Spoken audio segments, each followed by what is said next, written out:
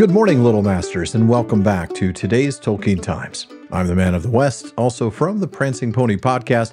Let's get started with Week 46's Word Nerd Wednesday.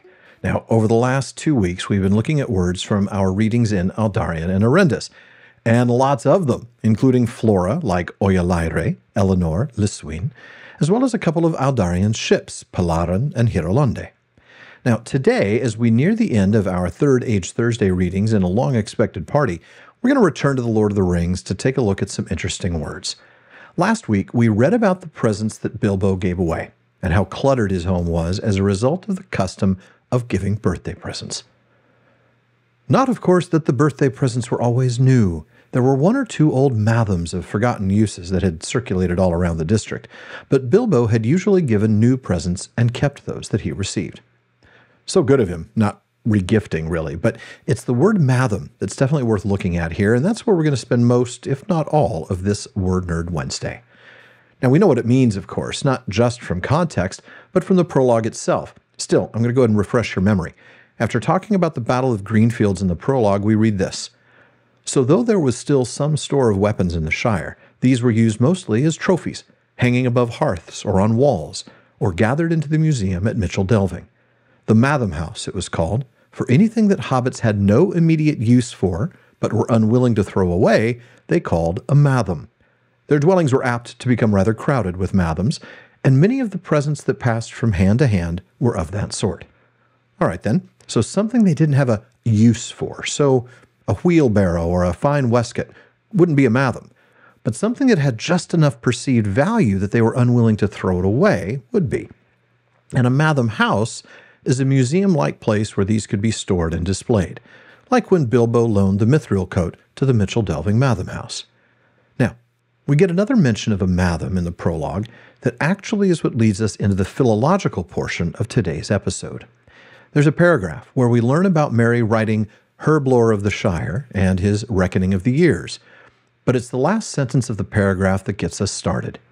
He also wrote a short treatise on old words and names in the Shire, showing special interest in discovering the kinship with the language of the Rohirrim of such Shire words as Matham and old elements in place names.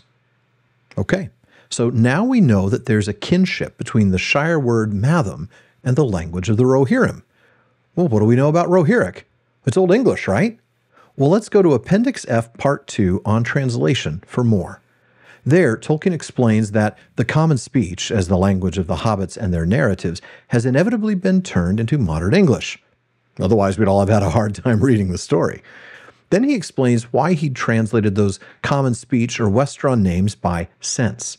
He says, "It seemed to me that to present all the names in their original forms would obscure an essential feature of the times as perceived by the hobbits, whose point of view I was mainly concerned to preserve. The contrast between a widespread language, to them as ordinary and habitual as English is to us, and the living remains of far older and more reverend tongues." Speaking of far older and more reverend tongues, let's move forward in Appendix F. The Mannish languages that were related to the Westron should, it seemed to me, be turned into forms related to English. The language of Rohan I have accordingly made to resemble ancient English, since it was related both more distantly to the common speech and very closely to the former tongue of the northern hobbits, and was, in comparison with the Westron, archaic. In the Red Book, it is noted in several places that when hobbits heard the speech of Rohan, they recognized many words and felt the language to be akin to their own, so that it seemed absurd to leave the recorded names and words of the Rohirrim in a wholly alien style. And then we get to the gem for today. This assimilation, Tolkien writes, also provided a convenient way of representing the peculiar local hobbit words that were of northern origin. Okay, so now we have our link to the prologue and that bit about the kinship with the language of the Rohirrim of such Shire words as Matham. Tolkien explains that those Shire words have been given the forms that lost English words might well have had if they had come down to our day. Thus, Matham is meant to recall ancient English Matham, and so to represent the relationship of the actual Hobbit Cast to Rohirric Castu.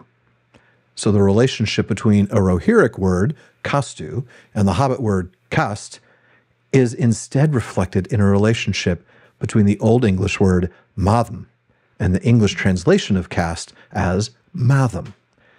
Now, looking up matham on my favorite Old English website, Bosworth Toller's Anglo-Saxon Dictionary Online, and don't we all have a favorite Old English website?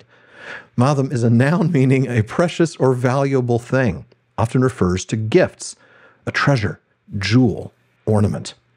And in fact, in Beowulf alone, Bosworth Toller point out 3 different references. One time, it's referring to a sword, another time to a rich present, and finally, to a jewel.